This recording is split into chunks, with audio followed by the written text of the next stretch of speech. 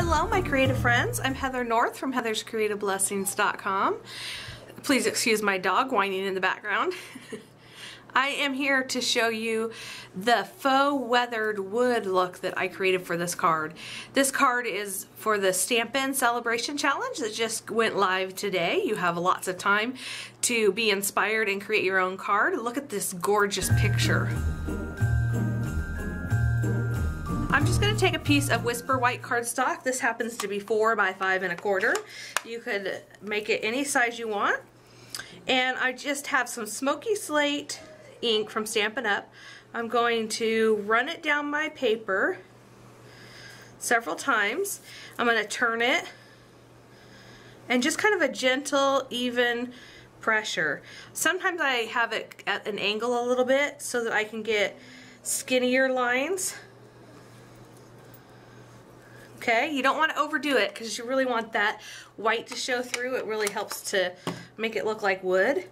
I'm also going to take the basic gray, and this time I am just going to use the very side of my ink pad and add some additional lines.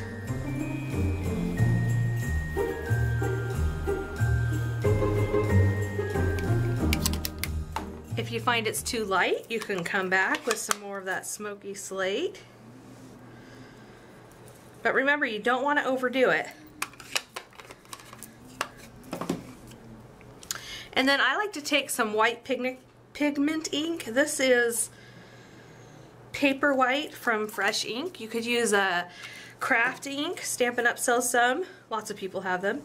And I'm just going to do the same thing I did with the gray inks and rub it down my paper.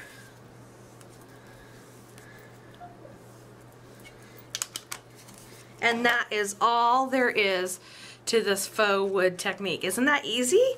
I hope that you will give this a try. I also hope that you'll hop on the challenge and create anything you want as long as it is inspired by the photo collage. Thank you for joining me today. I hope you find some time today to get creative. Bye!